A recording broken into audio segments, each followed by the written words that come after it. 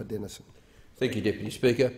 Deputy Speaker, this parliament presents an historic opportunity for poker machine reform, and it's vitally important we seize this opportunity and we put our support behind the government's package of reforms and the 3 bills before us now.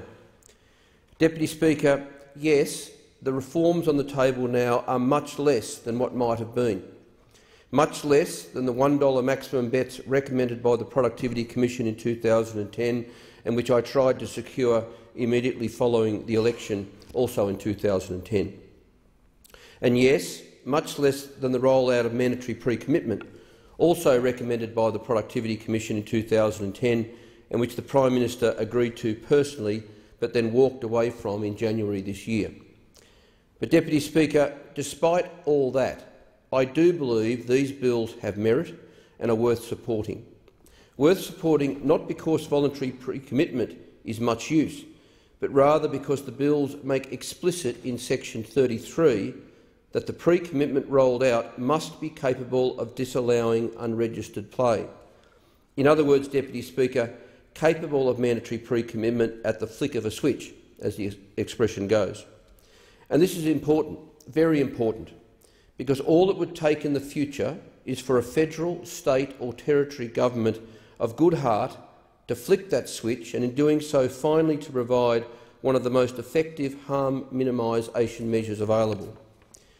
Deputy Speaker, these bills are also worth supporting because they'll finally establish the precedent of federal intervention in poker machine regulation. And that's important because all of the states and territories, with the exception of Western Australia, have shown that they simply can't be trusted when it comes to regulating their poker machine industries and when it comes to implementing meaningful reforms to protect gamblers from the scourge of problem gambling. It seems, Deputy Speaker, that the rivers of fool's gold in poker machine taxation revenue are just too attractive for the states and territories, even though quality research out of Tasmania this year has shown that the cost to the community of problem gambling is as much as twice the tax collected. Now, I understand, Deputy Speaker, that the numbers are tight for these bills, in part because many of the members and parties in this place are every bit as conflicted as their state and territory colleagues. For instance, the opposition opposes the bills for political reasons, even though voluntary pre-commitment is in fact their policy. And any number of members throughout this place don't like these bills, and many members will indeed vote against them, because those members are effectively on the payroll of the pokies industry on account of the fat donations they've received already or have been promised. And in my opinion, Deputy Speaker, that's corruption. Not, of course, in the criminal sense, Deputy Speaker, but every bit as dodgy as bags full of cash changing hands in some corrupt developing country. Of course, politicians on the take are just a part of this story, because the real villains are the greedy poker machine barons who lie and bully to get their way, determined to do almost whatever it takes to fleece the unfortunate and to protect their profits. Make no mistake, Deputy Speaker, we're not talking here about harmless recreation or quaint little businesses. No, we're often talking about big business, as illustrated by the fact the Productivity Commission found that in 2008-2009 some $11.9 billion was lost. The member for Denison will resume his seat. The member for Moncrieff on a point of order. Point of order, Mr Acting Speaker. I've reflected on the comments made by the member for Denison. I believe they are offensive to me. He's implying that I'm involved in, as use his word, corruption, and I ask he withdraw them. The member for Denison. Deputy Speaker, I have been very careful not to level that accusation at any member, and I was very careful to say corruption not in the criminal sense, but every bit as dodgy, and that was the word I carefully chose, as the way cash changes hand in a developing country. I thank the member for Denison. Member for Denison. Thank you, Deputy Speaker. Now, we're often talking about big business, as illustrated by the fact the Productivity Commission found that in 2008-2009 some $11.9 billion was lost on the pokies in this country. And how much of this was lost by problem gamblers, I ask? some $5 billion. Yes, that's right, some $5,000 million lost by problem gamblers in just 1 year. But yet the industry says that spending just a fraction of 1 year's loss, spread across a number of years, is unacceptable. And that, Speaker, is unadulterated hogwash. What about the people involved, I ask the industry? What about the 95,000 Australians with a poker machine gambling problem? What about the 5 to 10 people affected by each one of those problem gamblers who pushed the number knocked around by poker machines into the million plus? What about the mums and dads, brothers and sisters, sons and daughters? What about the bosses, colleagues, friends? To the parties and members in this place who will oppose these bills, I ask, how on earth can you put money ahead of people? And I also ask, what do you say to the constituent who has spent 8 years in jail on account of poker machine-related crime?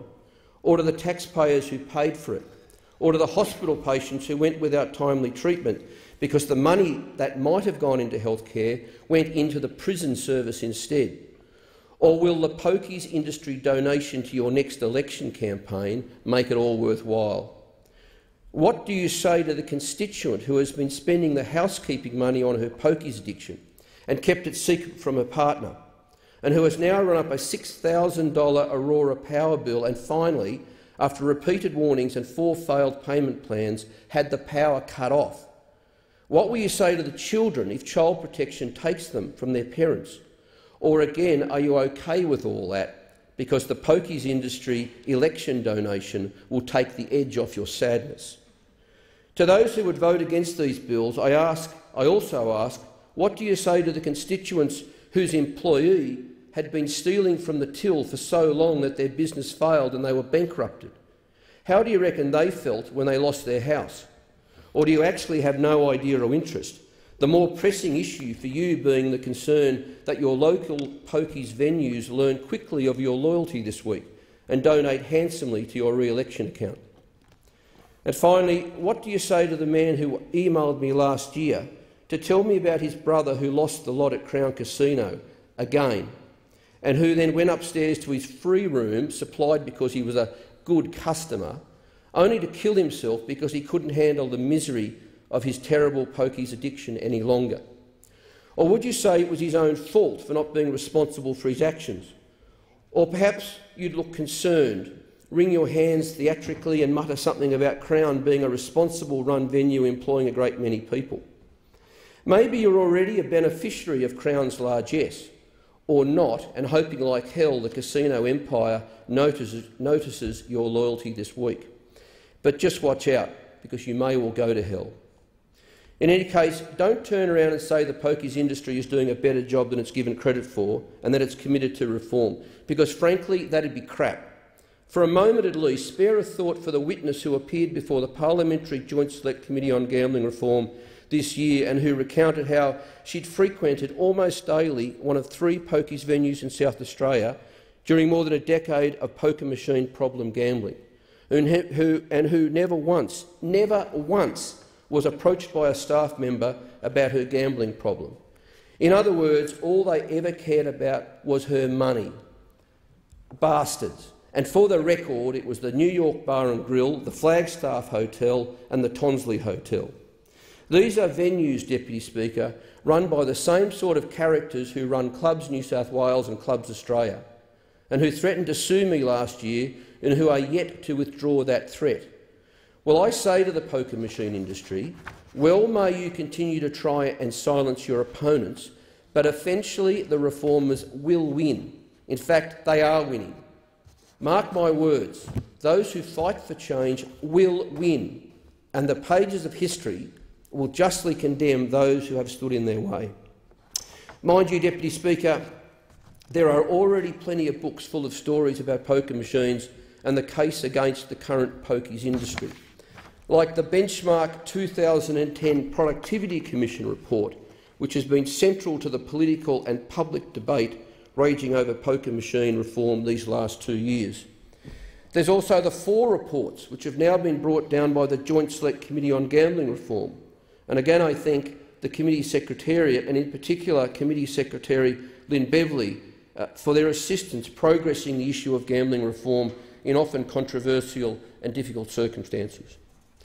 Notable also is the recent study out of Victoria, which found problem gambling to be the second most prevalent cause of crime after drugs, and the 2008 study commissioned by the Tasmanian government, which found that employment in pubs actually fell after the introduction of poker machines, making a mockery of all the recent nonsense about poker machine reform being a job killer. Frankly, Deputy Speaker, there aren't many jobs in emptying machines of cash and turning the lights out for 4 hours or so a day, as is the case in many pokies venues. Or maybe it's the unpleasant job of cleaning the carpet and stools, of the urine left by the problem gamblers desperate to stay at their machines, where all these jobs the industry keeps talking about are to be found. Deputy Speaker, I won't go on, because by now I reckon everyone knows where I land on the need for poker machine reform and the fact that I will support the government's bills. But I would add that I will not support any significant further watering down of the reforms, and in particular I would not support any attempt to remove the crucial Section 33, where the requirement is detailed that the pre-commitment to be rolled out must be mandatory ready. Those two paragraphs, just 9 lines, Deputy Speaker, are the heart of this reform and must be preserved. Deputy Speaker, it's obviously now up to the Parliament to decide this matter, and I can only hope there are enough there are enough men and women of genuine goodwill to see these bills proceed. If not, if these bills are voted down, then this Parliament should stand condemned for failing the Australian community and for failing it very badly. But, Speaker, I don't think that will happen. I think instead that, despite the shortcomings of these reforms, we're actually about to see a moment this Parliament can be proud of. In closing, Deputy Speaker, can I recognise, I think still present, no, unfortunately he's had to leave, he just had to leave, the Reverend, but I did wish to, I'll still recognise, in my speech at least, the Reverend Tim Costello, who joined us for a short while and who leads the Church's Gambling Task Force and who has been a very strong voice for gambling reform. Thank you to Tim. Thank you to Tim for being here today for a short while, and thank you for what you do to help some of the most disadvantaged and vulnerable people in the country. Thank you, Deputy Speaker.